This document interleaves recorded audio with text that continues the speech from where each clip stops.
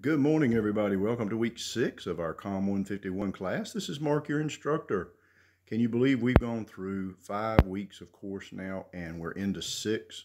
We've only got to go through 10, so we're past the halfway point and it seems like it's all downhill from here. You've studied Microsoft Word so far. We've studied a little bit of Microsoft Excel so far. And now we're going to switch over and do PowerPoint.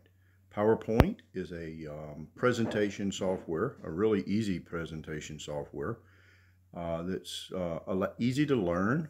There's a lot of creativity things like that you can do in PowerPoint with videos and sound and pictures and images, colors, and it's just so much that you can do in PowerPoint. But that also spawns the old saying of death by PowerPoint, when people put PowerPoint presentations up on the wall and then bore people to death because they don't have good presentation skills.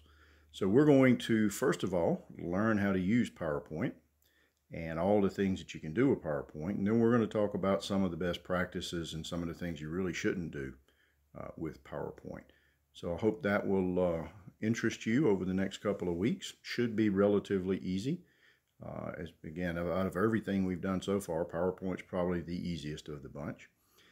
If you have any questions or concerns, please email me, please text me. Please be checking the grade book, making sure all your work's caught up, everything's good to go, because time will start speeding up now as you get to the end of the term and all your different classes have all the different requirements that you have to do to finish off the term. And if you're not careful, if you're behind, you'll start feeling stress, and it will be less than an enjoyable experience. So anyway, this is Mark again. And if you have any questions, let me know. I'll see you in class.